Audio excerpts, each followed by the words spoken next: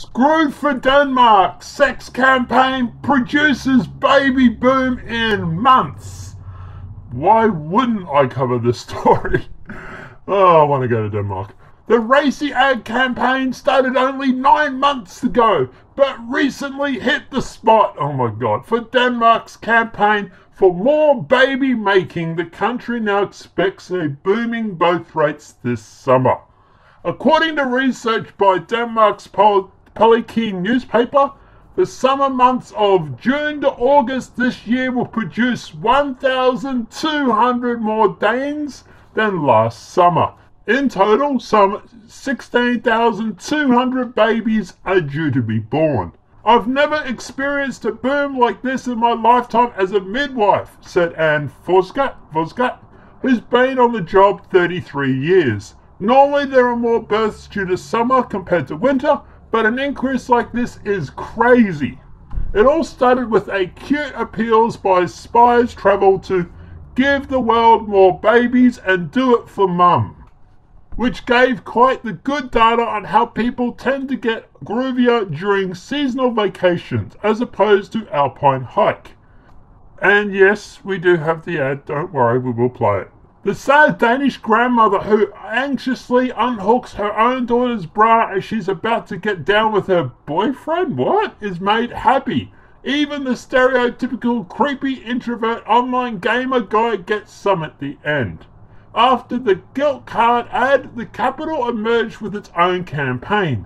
The city of Copenhagen took a middling more serious approach, saying you won't be fertile forever, and the broadcasters DR hopped aboard the baby-making wagon with the adept name Screwed for Denmark campaign.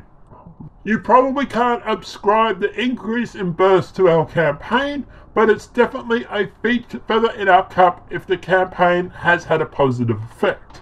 Copenhagen's Deputy Mayor for Health, Nina Thomas, told TV2 Tonight News, adding that she was actually surprised to begin with that so many campaigns for the procreation emerged at once.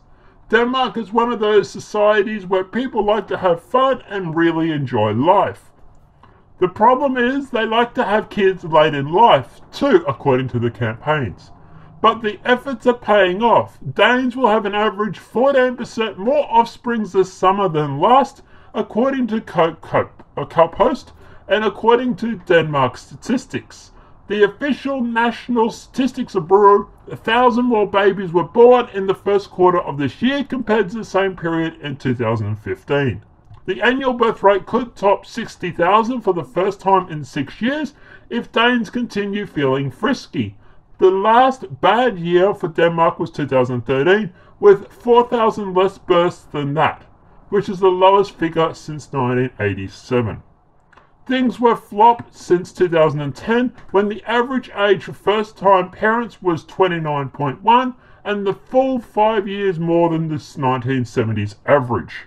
The ad campaign joins a host of other groovy measures to get things back on track, such as introducing changes to the school's sex ed curriculum, as well as coercing parents to pleading to have more sex so that there's enough children to fill the schools.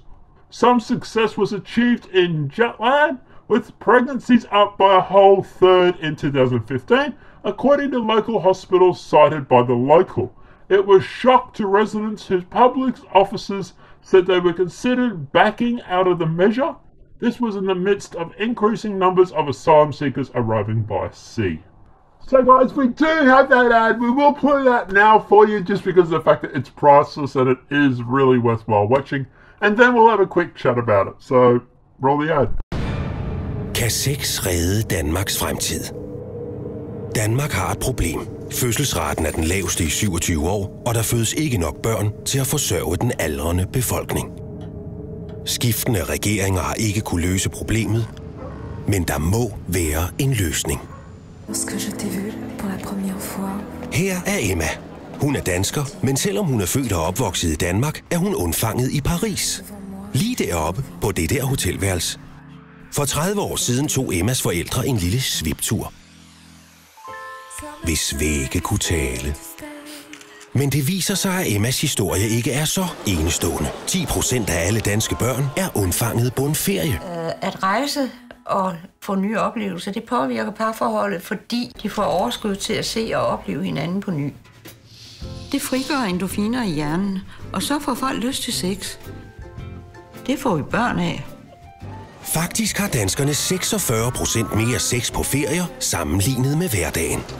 Så for at hjælpe den faldende danske fødselsrate, vil Spis opfordre alle danskere til at tage på en romantisk storbyferie. Det hjælper selvfølgelig også lidt på vores fremtidige forretning. Men er det ikke motivation nok at gøre det for Danmark, så har vi lavet en lille konkurrence.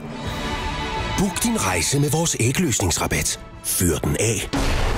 Bevis, du har undfanget et barn, og vind 3 års forbrug af babyudstyr og en børnevenlig ferie. Men hvad nu, hvis du allerede har gjort din pligt? Eller hvis chancerne for en undfangelse ikke er særlig høje, jamen så se på det sådan her. Det handler ikke kun om at vinde. Det handler om at være med. Deltag i konkurrencen. Do it for Denmark.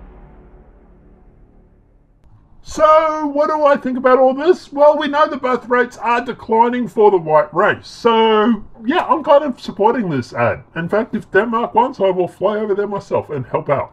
But guys, I don't know. I think this is a really good idea, and I think it's something that the rest of the world should adopt. Instead of going through a mass migration, why don't we just encourage people to have more sex? I'm all up for that. I can never have enough.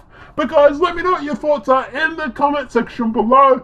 Do you support having more sex? Do you support mass migration? Why? On those two topics, let us know what your thoughts are in that comment section below. If this video has been helpful, please smack a like. If you're new to the channel, welcome and subscribe. And apart from that, guys, I'm going to go and find out how much flights are to Denmark. Have a great day and enjoy.